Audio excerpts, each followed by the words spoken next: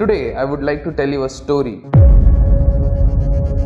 The story of Dell vostro 5625 versus the Dell vostro 5620. What is the key difference between these two laptops? The 5625 runs the latest Ryzen 5 5625U, which is based on 7nm architecture, whereas 5620 runs the Intel Core i5 12th generation 1240p, which is a 10nm architecture. We'll be studying everything about these two processors and what is the key differences between them. The remaining all points remains almost same. When I talk about all points, I mean design, build quality, display, ports and connectivity.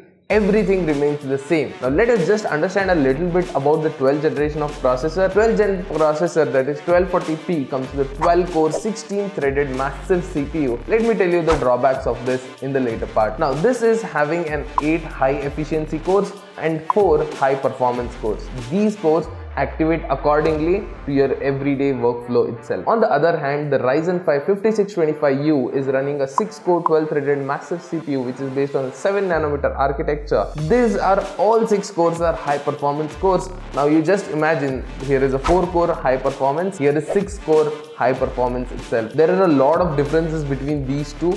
Let us just take a look at this Cinebench R20 score. I have tested this Cinebench R20 in different scenarios, in different conditions, like in midday room temperature, early morning room temperature, AC ventilated room temperature. Everywhere I checked, the Intel scores are on your screen right now. The AMD score is consistent and the scores are on your screen right now. Please take a look at them.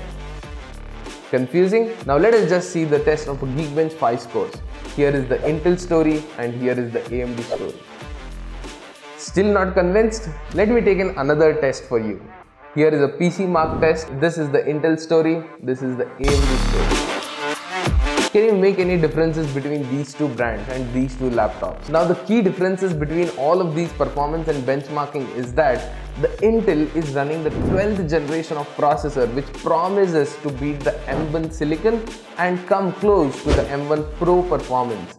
But in reality, it is not even able to compete the 6-core 12-threaded 5625U in my opinion. What I think personally is that it is a latest processor but in an old body. The body enclosure of this laptop is old.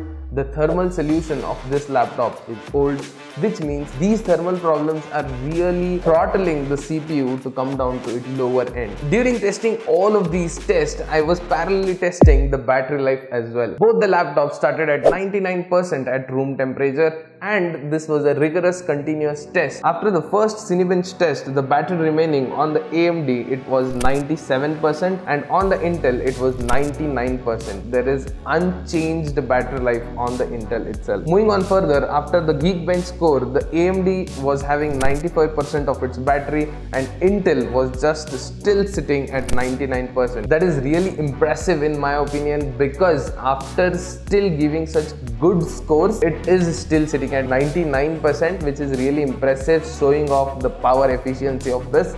But wait till the end result for your battery test. Following the test, I did run the PC mark test, and in this test AMD was sitting at 85% and Intel dropped to 86%. That is a really big leap in my opinion. And during PC mark test, the Intel couldn't even complete the test. That is, the GPU 3D rendering had stopped in between just because of thermal problems itself.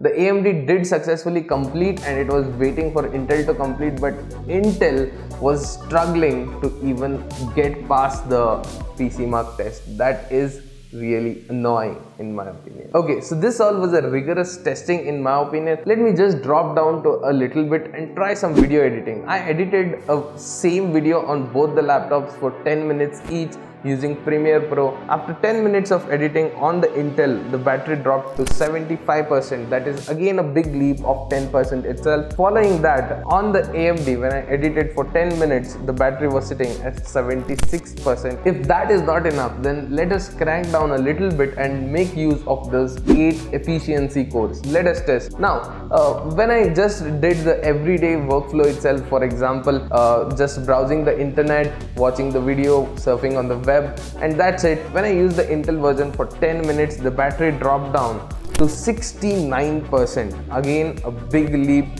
from 75 to 69. And now 10 minutes of AMD browsing was still sitting at 74%. Now I don't really know what is the problem with this particular unit of the laptop, or all the 1240p laptops are this way. But it is really disappointing that a very much capable chip is present into a really pathetic Dell vostro 5620 is the chassis what I am talking about. This is having a really low thermal performance. That is why this is an underperforming machine, I can say. Now let me talk about the fan noise on this. This is a massive CPU running really hot. The fans are even too lazy to start up as well, especially in the Intel version. Both are having a minimalistic of fan noise, very minimal, but I can clearly tell that the Intel version was getting really hot. It requires a big thermal solution, and that is what is a key takeaway from the Dell vostro 5620. I cannot really tell you about which fan was making more or less noise, since they have the both fans with the same software controlling it. The answer is the max power draw of the Intel is 28 watts, whereas the max power draw of the AMD is 25 watts itself. Now, less the wattage, more is your battery life. That is why Intel was drawing a lot of power during its thermal throttling. Therefore, the battery was giving a big leap in the percentage. Okay, moving on with the test. I did test the GPU test as well, not just CPU. There are having two different GPU as well. The Intel runs the Iris Xe graphics, which is really good, whereas the AMD runs the Radeon graphics, which is not that good in my opinion.